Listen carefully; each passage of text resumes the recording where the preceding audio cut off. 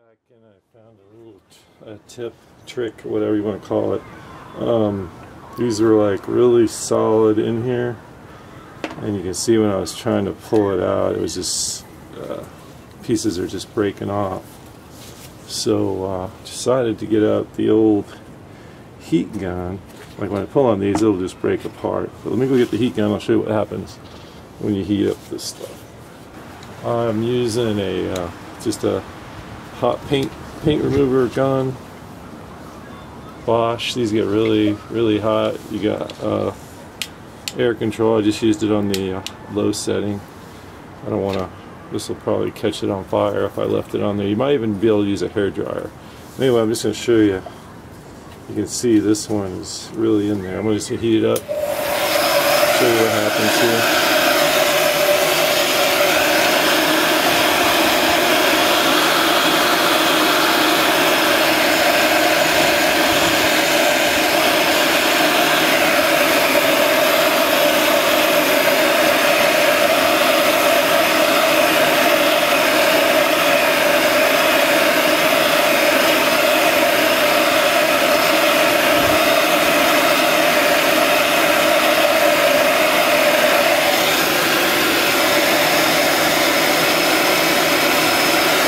See is heating it up, kind of re-rubberized it, came out in one piece. Try that on these other ones here. That little one right here.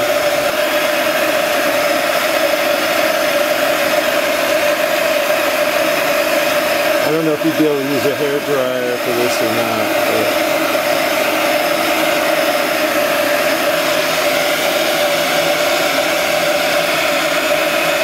right out. Try this one.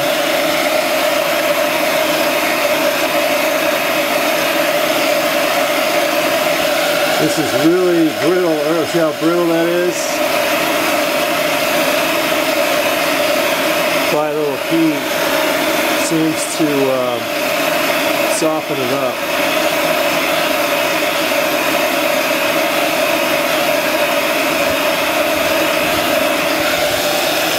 See, look at that. Now it's a little bit more rubbery.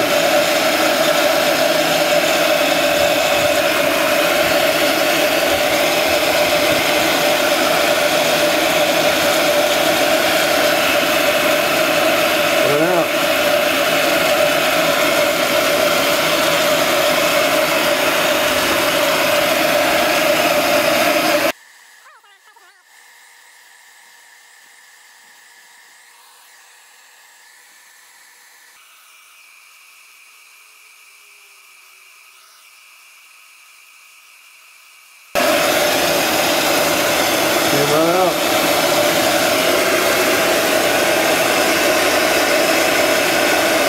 And then got one piece left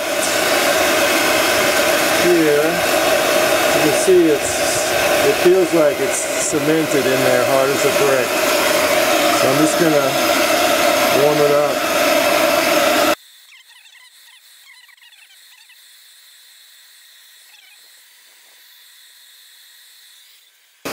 Just gonna grab a piece of wood laying over here to pry it out with.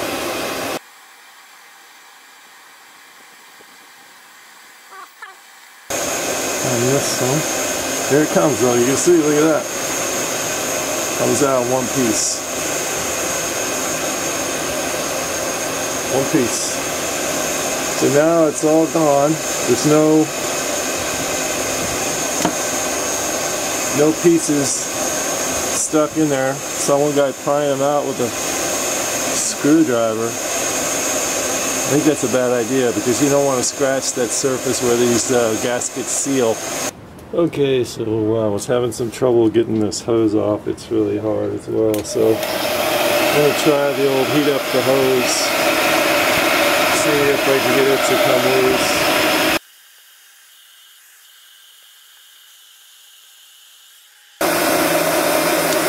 And that worked as well.